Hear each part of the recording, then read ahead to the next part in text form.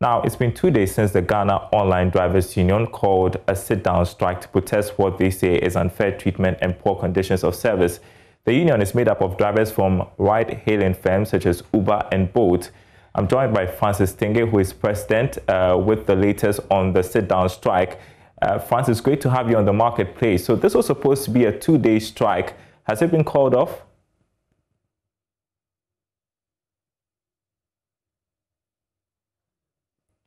Francis, if you could unmute for us so we can hear you. Okay, I'm waiting for Francis to unmute. Hopefully you can hear him. Hey, I can hear you. Can you hear me? Ah, great. I can hear you now, Francis. So I was asking if your 2-day sit-down strike has been called off. Yes, please. We are currently the 2-day strike, national 2-day strike. Let me make this correction. The strike started in 2 days ago in Accra, Cape Coast, Takrady, and Kumasi, respectively. Okay. We ended yesterday, yes. So what has been the outcome? I know that you had some concerns to do with conditions of service and the welfare generally of the ride-hailing drivers. Yes, that is true. Actually, we petitioned the office of the president, and we also copied the DVLA, Ministry of Transport, Ministry of National Security, Ministry of National Road Safety Authority. We also copied the Council of State. These are all major stakeholders in our field of work, the online driving. So yesterday we had a meeting with the DVLA, and apparently they also don't know some of the issues on the ground. For instance, they gave us guidelines that drivers are supposed to pay an amount of money not to verify our driver's license. The car owners were also to pay 60 cedis to verify the car, and then a roadworthy issue. So, well, at the meeting, we made it known to them that Bolt and Uber has combined both fees that should be paid by the driver. So instead of the car owner taking their part and driver also paying their part. So they said they are going to review it and they will get back to us. Okay, but then you had other concerns to do with security as well. How are those issues being addressed? Are you hearing from the operators, Uber, Bolt? Are you hearing from them? No, as we speak in Ghana here, Uber and Bolt, according to their policies, they don't recognize unions, such as the Ghana Online Drivers Union. They don't recognize that. But we petition and copy the National Security and the Ghana Police so that they have to come in through the Ministry of Transport and ask these operators to look at the security aspect. As we speak now, drivers are not safe, riders are not safe. They have 4 drivers being killed already.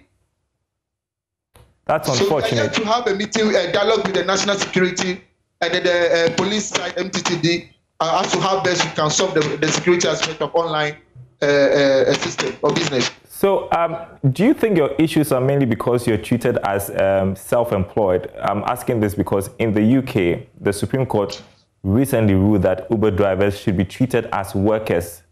Is this something you think you should push for? Yes, we are working on it. In the UK, the Labour Department, the Labour Commission, took that initiative through a couple of drivers who took Uber to court.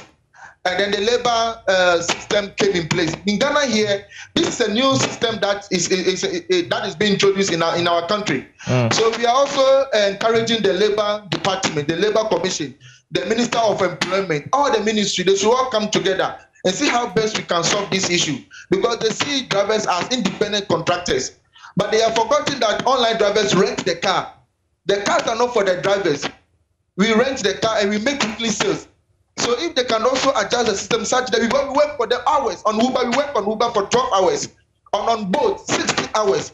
So as we are working on these long hours, we need to be paid. We need to be paid. How can this be real? Through the Labour Commission, through the Ministry of Labour and Employment. An option definitely worth looking at. Final one, we've been talking about fuel prices going up soon. And we've seen adjustments being made over the past few months. Now, how are your managers handling this, and could we see that impact on your fares as well? Very, very much. It negatively. Before I used Suzuki Auto, I used to buy 70 cedis a day. Now I'm buying 100 Ghana cedis. That means every week I'm buying fuel of 600 Ghana cedis, which is too much, plus my weekly sales of 400. That is 1,000. And Uber and Bolt also taking a 25, a whooping 25 and 20% respectively.